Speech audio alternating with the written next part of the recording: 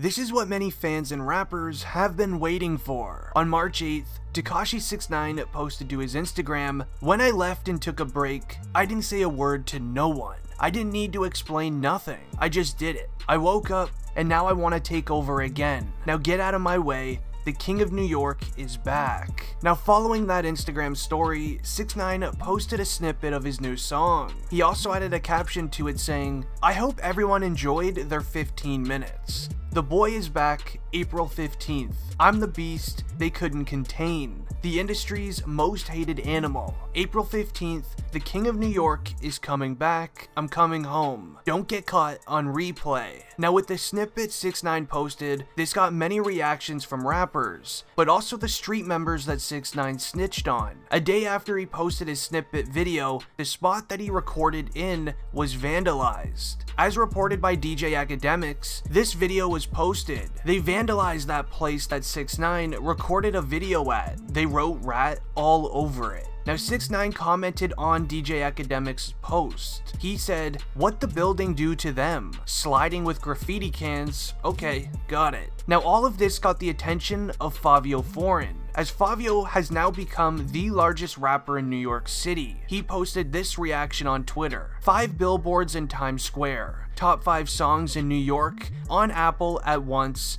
and articles in both Daily News and New York Times. Don't ever let that man say he's the king of this city. Now this is when we then saw 6ix9ine reply to Fabio saying, "Didn't his best friend get hit in his head a month ago? He's worried about billboards in Times Square?" with several laughing emojis. Now it didn't end here with Fabio Foreign. The first week numbers of his album he just released, Bible, was released to the public. Now being on pace to sell 29k units first week, 6ix9ine replied to this saying, "This is y'all's king, not blackballed. All of those features, the whole industry promoted that. And now you have Kanye and Nicki's sidekick, they even tried to help you promote it." So this isn't the first time we have seen 6ix9ine resort to bringing up people that have passed and arguments and beefs that he tries to create online. As everyone remembers, when King Von sadly passed, 6ix9ine, he did a lot to Lil Durk. Now 6ix9ine posted a selfie of him wearing King Von's face on a t-shirt. He added a caption to that saying, "He really thought y'all loved him. He believed y'all.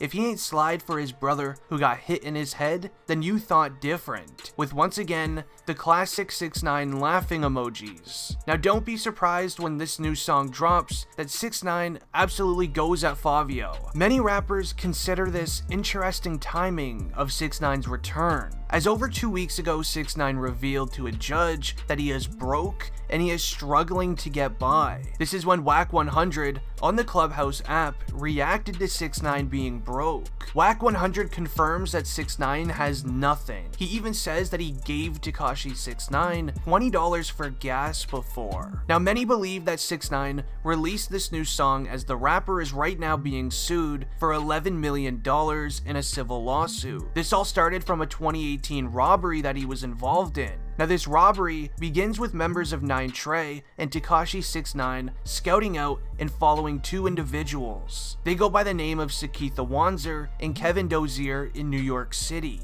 One of the 2 individuals were robbed by members of 9 Trey with the use of firearms. Meanwhile, the other individual was an innocent bystander who now claims they have PTSD. Tekashi 6ix9ine filmed the entire incident from a nearby SUV with the window rolled down, as this robbery happened in the lobby of a hotel. Now the rapper and his crew mistakenly believed these 2 men were members of Rap-A-Lot Records, which at the time, 6ix9ine was having lots of beef within the industry. 6ix9ine admitted he recorded the robbery during his time snitching in court on 9 Trey. 6ix9ine claims it was his manager's idea. The 2 individuals involved are suing Tekashi for $5 million each. This is when we saw 6ix9ine reveal he has absolutely nothing and is struggling to get by. 6ix9ine said this in court: "I did receive large advances under the recording artist and merchandising agreements prior to my arrest. However,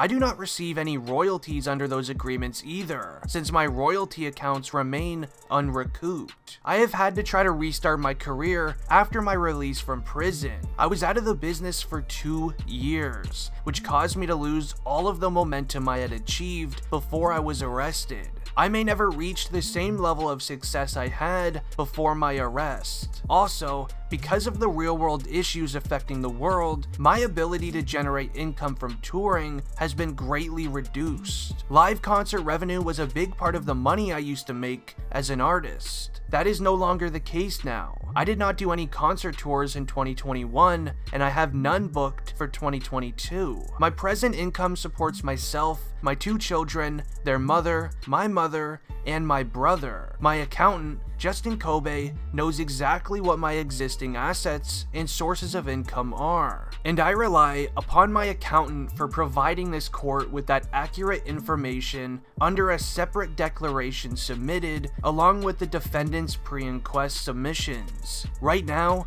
I am struggling to make ends meet. I don't know if I will ever command the kind of advances I was once paid before my arrest and career stalled. If the courtroom awards the damages sought by plaintiffs at this inquest, it will surely bankrupt me in a way and from which I will never recover to the hardship of my family members who rely upon me. Signed, Daniel Hernandez, otherwise known as Tekashi6ix9ine. 6ix9ine's accountant Justin Kobe mentions that the Gummo's rapper net worth is technically less than 0. So what 6ix9ine revealed in court gives a lot of insight on why he is now returning to music. So following those documents, this photo was then attached to those court files, showing Tekashi6ix9ine's summary of income and expenses for the year of 2018 to 2022. Just so you know it's legit, for the year 2020, you'll see the $10 million deal he signed following him snitching his way out of prison. In that record deal, 6ix9ine signed away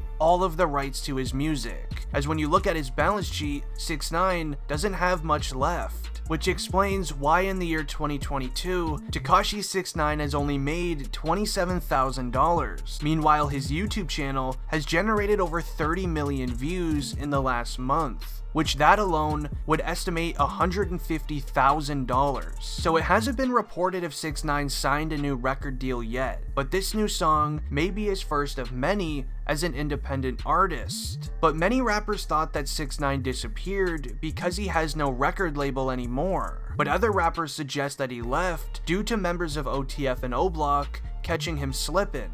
Allegedly, in this video I'm about to share, are members of OTF running up on 6ix9ine while he was sitting in his parked vehicle. Things didn't get too crazy as they were in the streets of New York, which is constantly filled with law enforcement. 6ix9ine hasn't been having the regular security lately, as he obviously can't afford it like he used to. But here's the video I'm talking about.